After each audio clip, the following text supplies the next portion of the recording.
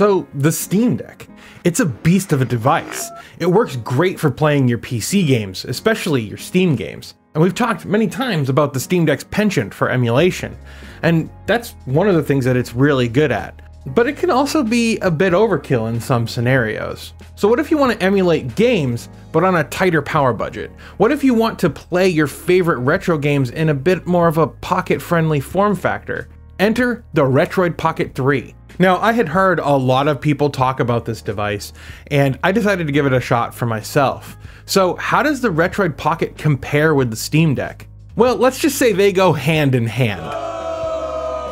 But before we get into that, let's talk about today's sponsor, Bespoke Post. Bespoke Post is a monthly membership club that delivers boxes of top shelf goods from brands you may or may not have heard of. It's free to join, and you can skip a month or cancel anytime. As a small business owner, I love that Bespoke Post purchases 90% of their products from small brands, many of which are based right here in the US. Every month, Bespoke Post introduces their members to great new products like outdoor gear, barware, home goods, clothes, and even more. Each box has about $70 worth of goods, but it only costs you a fraction of that price. And what's even better is that your boxes will be based on your answers to the preference quiz, so you get what you actually want. You also get a preview of your box before it ships, so you can keep it, swap it for another box that suits your fancy, or skip the whole month for free. That way you only pay for what you want. I personally was interested in the Forge box, which features the Mini Hunter Damascus steel knife, as well as the Weekender box, which comes with a durable Weekender bag that's great for traveling. To get 20% off your first box, click the link in the description and enter the code Gardiner20 at checkout, or go to bespokepost.com/Gardiner20, and thanks to Bespoke Post for sponsoring this video. So let's start with talking about what the two devices are, and you can tell just by the name. The Retroid Pocket 3 is built for retro video games, and as a bonus, you can play Android games.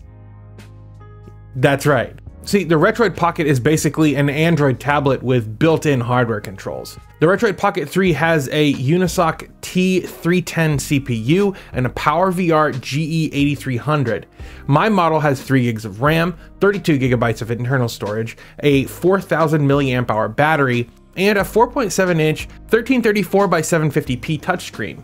And it all ships with Android 11. Plus, it has just about every standard button that you would expect from a modern video game controller. 4 face buttons, 4 shoulder buttons, a D-pad, start and select buttons, and clicky analogs. Though, due to the size of this device, the analog sticks remind me of the PlayStation Vita or the Nintendo Switch Joy-Con controllers. They're about the same size, and personally I find them a little bit on the small side. It also has all the buttons that you would expect from an Android device. A physical home button on the right grip, volume controls on the left, and a power button on the top. Other hardware includes a microphone, a USB-C charging port that also doubles as a standard USB port, an SD card slot labeled TF card for some reason. It's got a micro HDMI port that's only capable of 720p, and a TRS style headphone jack. What courage.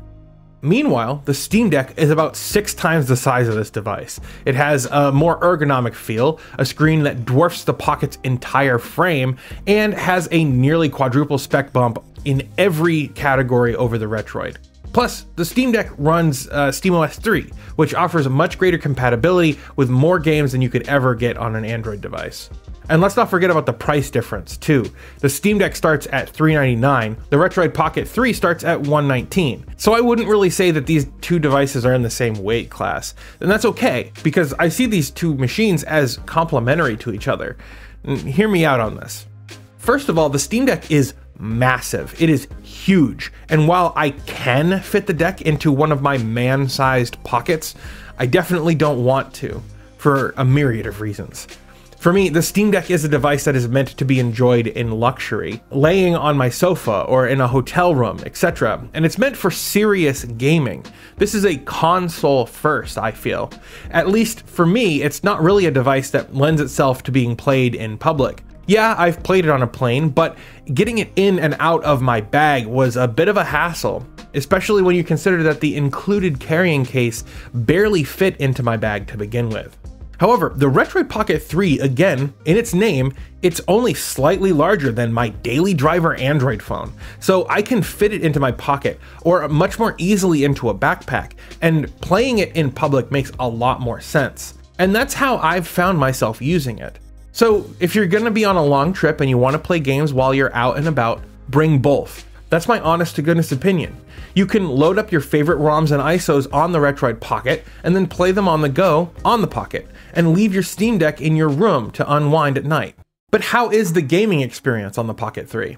Well, that's a question that I haven't answered yet, but first I need to ask you a question. Are you enjoying this video? Do you believe in the work that I'm doing? Why not like that smash button and smash that subscribe button? Those are just two of the ways that you can exert a morsel of control over the YouTube algorithm, and also stay up to date with all the fun and exciting stuff that we're doing here on the channel. And thanks. So how is the gaming experience? Well, you have the usual selection of Android games, pretty much anything that you can get from the Google Play Store, as well as the aforementioned emulation options. Many of the most popular emulators are available. You've got DuckStation for PS1, PPSSPP for PlayStation Portable, Dolphin for GameCube and Wii, and RetroArch for SNES and a huge number of other systems. Now, admittedly, the Retroid Pocket 3 can't really muster a playable frame rate with Dolphin, which is pretty high-end emulation, and I think that was to be suspected. But PSP emulation is truly impressive to see on this device, and so is PS1 emulation. The rest of it is as you'd expect though. The games play incredibly well in all but the odd edge case, and that's great. So in truth, this little handheld can get a lot done in terms of gaming, but there are a few drawbacks. First, and most irritatingly, the audio. The sound coming from the built-in speakers is particularly tinny. It has no bass whatsoever and can only barely be described as serviceable. Elements onto the same frame of film, one at a time, all adding up to a single physical copy of the composite that then had to... Most phones have already solved this issue, so why not here? Well, I think it might have something to do with the $119 starting price. This thing is inexpensive at best, so the speakers are fine for what they are. Plus, they're a good match for classic Game Boy emulation. Next, the screen. Now, there's nothing wrong with the screen itself. It's crisp, the colors are beautiful, the resolution is perfect for a device of this size. But the fact is, this is an Android tablet essentially, and Android wants to be in portrait mode. Sure, you can run apps in landscape, and most will try their best to run in landscape, but many apps just won't provide an ideal experience in landscape mode. I'm looking at you, YouTube. And, you know, if you want to run the device in portrait mode, that's also less than ideal. The ergonomics just aren't there for this thing. And that leads me to my next issue. It's running Android. Now, don't get me wrong, Android is great. I'm sorry, I can't say that with a straight face. No, Android is not great. It's an okay operating system for phones. Like, it gets the job done, but it sits in this awkward middle ground of being a task-specific OS, more like an appliance, and a general-purpose OS. See, I hold the Retroid Pocket in my hands, and its form factor suggests a streamlined software experience. Instead, Android provides a clunky, unoptimized UI that does not know how to behave without its expected controls. Much like Windows, but where Windows expects a keyboard and mouse, Android expects a home and back button readily accessible at all times. And it's not just the OS either. Most of the apps expect a back button as well. So getting into a game or an emulator, you'll be remapping the B button to something other than back, which means that in many cases, I struggle to find a way out of the emulation and back into the app menu. Now compare that with the SteamOS experience and the dedicated Steam Deck UI. It's a rare occasion indeed where I've felt the need to find other means of interacting with the device. The gamepad controls suit the UI, and the UI suits the controls. It's a coherent experience. And that's yet again another reason that I feel the Retroid Pocket and the Steam Deck complement each other so well. They're quite different devices that achieve similar ends. So if I'm out on the run and I'm not carrying a backpack or a bag, and I just want a convenient pocket-sized device for some light gaming, I'm bringing my Retroid Pocket. But for everything else, I'm going with the Steam Deck. But what do you think? Have you given the Retroid Pocket 3 a go? Leave me a comment and let me know how you feel it stacks up against the Steam Deck. I'd love to hear from you. I want to give a special shout out to my friends over on Patreon and my YouTube members. It's because of these fine folks that I've been able to continue growing this channel into what it has become, so thank you. If you believe in the work that I'm doing and you want to help this show grow, you can become a Steam Deck warrior. Make sure you use the links below to pledge your monthly support, and thanks. That's going to do it for now though. Thank you so much for watching. I hope you all have a blessed day, and I'll see you next time.